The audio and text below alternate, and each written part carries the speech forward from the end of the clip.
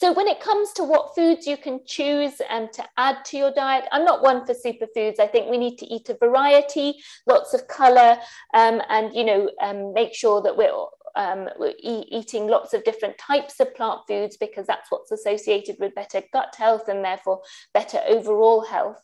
But when it comes to the science, there's a lot of data supporting these foods that I've shown on the slide.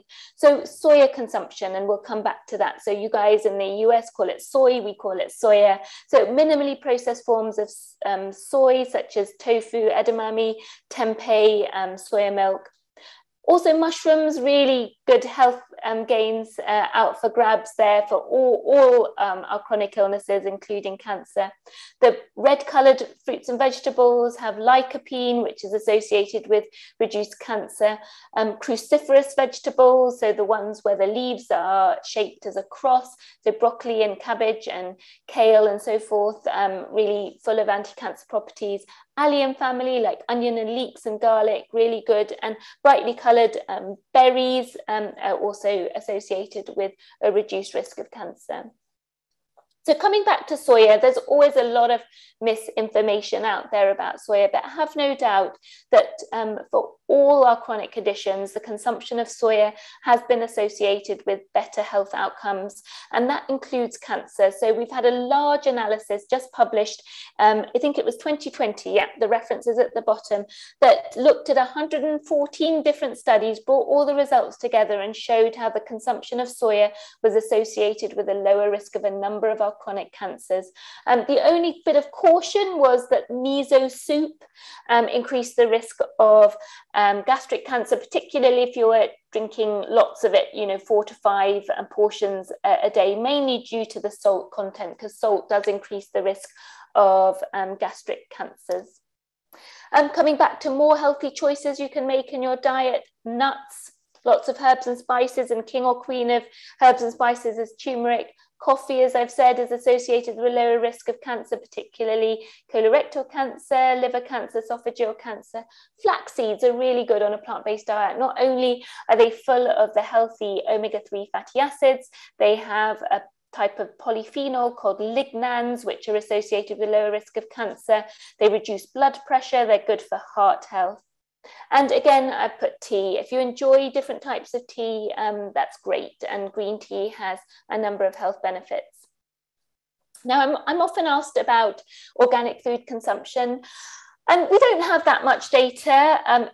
Common sense tells us it would be great to consume a diet that limits the exposure to these agrochemicals and pesticides, herbicides, fertilizers, etc. But that's not always an option for people. So I'm quite clear that it's best to eat a range of plant foods and not worry too much about whether they're organic or not organic. If you can afford organic and have access to it, that's great. And that would be a precautionary step to take, because we have two studies that suggest that people who are consuming the most organic types of food reduce their risk of cancer, and particularly related to non-Hodgkin lymphoma type of cancer that I treat, seems to be a similar theme there. And the WHO, not all organizations, but certainly the WHO have classified some of these insecticides and herbicides as group 2A and B carcinogens, so diazinon, malathion, parathion, glyphosate, and it's mainly because they see certainly in vitro and animal models an increased risk of non-Hodgkin lymphoma. So there may be an element of truth there, but again, I would stick to eating a large variety of fruits and vegetables rather than over worrying about whether they're organic or not. And in the US, and certainly we also have the same in the UK, our environment agencies produce a list of the most contaminated fruits and vegetables and the least contaminated. So if you are trying to make a healthy choice, then avoid or use organic versions or eat organic versions of the Dirty Dozen list, and you'll find that on the EWG the Environmental Working Group's website. So overall, when it comes to cancer prevention, I think, it's clear that a healthy lifestyle and dietary approach will reduce cancer. We need to focus on the overall diet pattern, not get hung up on individual foods and superfoods and nutrients. That they all work together in a way that we'll probably never understand in its entirety. We need to raise public awareness, better education for the public and also health professionals, and address barriers that are preventing people making these healthy choices. So we need to advocate for public health policies that allow everyone to access healthy plant-based foods and green spaces, and we need clear messaging on alcohol consumption.